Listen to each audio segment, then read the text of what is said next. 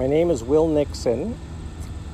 I call this project at Kingston Scarecrow. I have a lot of fun doing it. I take the scarecrow and I look for out-of-the-way places or popular places or just interesting places where I can put the scarecrow in the scene and create some kind of little story. Very early on, I tried taking selfies. When I saw my face in the photo, I was aghast. I thought I really looked like that. Am I that old? The answer was hell yes. But I thought of Cindy Sherman's famous series Untitled Film Stills, and I said to myself, I'm not taking a photo for Match.com or for a resume or to promote myself as a handsome stud. I'm taking a photo to make an interesting story, kind of like a Jack Nicholson in the movies. So that conceit helped me to just take pictures less self-consciously and less worried about how I looked and more concerned with what kind of a photo it was. And I'm playing a role in the photo. When the pandemic hit, I was living in the shirt factory. There was nothing to do. I was fairly new to Kingston. I said, I'm going to walk every street in Kingston. So I spent the pandemic out walking around looking for all these odd corners of the city. I don't know that I've walked every street in Kingston, but I walked a lot of them. And so I think having the scarecrow gave me another excuse to go find these little places in Kingston that I found interesting.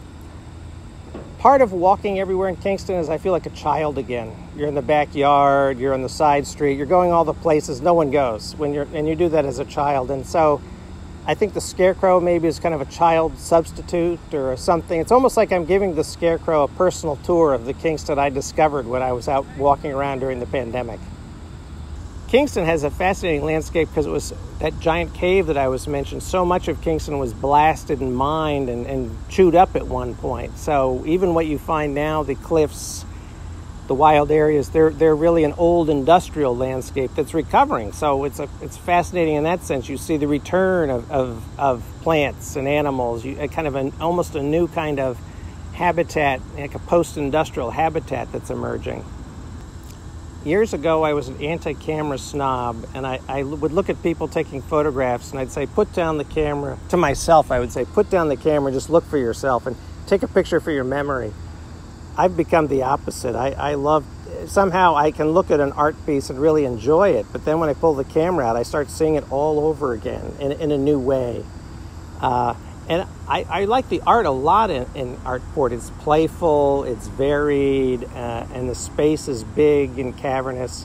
So I always have fun when I come down here. I think I just like the open-endedness of it. When I find with photography in general, and again, I'm not a long-standing veteran at this, I find oftentimes that I'll start with a given idea and I'll take that picture and then I'll walk around to the side and try a different picture and walk over to the corner. And by the end of my photo binge, the photo that I like best was not the photo I started with. It's something I didn't even think of until I started working. And I guess I'm wary of coming with a story in mind because I think the best photo might be something very different by the time I'm done.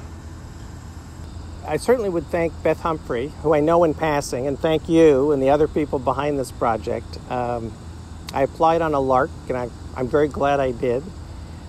All I would really say to viewers is please have a look, and make up your own mind. I'm not trying to steer you, make a statement. I'm really trying to create photos that are they're interesting and fun and playful.